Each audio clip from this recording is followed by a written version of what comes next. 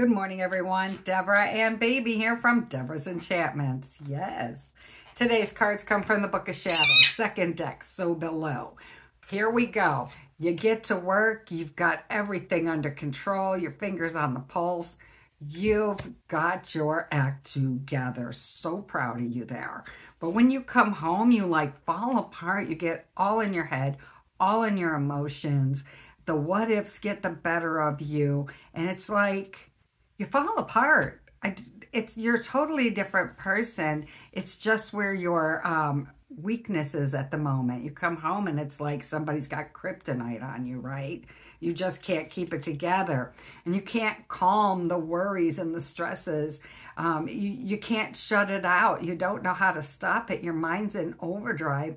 And you keep thinking that you're less than and not worthy. And this is going to happen and that's going to happen. And you've been through a really, really rough patch lately. You have. But you're going to have to make some interesting decisions in order to pull yourself out of this, okay?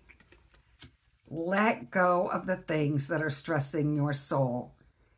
Figure out what do you have to do to remove those things from your life and insert in its place things that support you and make you feel safe and strong and secure and loved. That's what I have for you today. You can do that. You deserve that. See you tomorrow.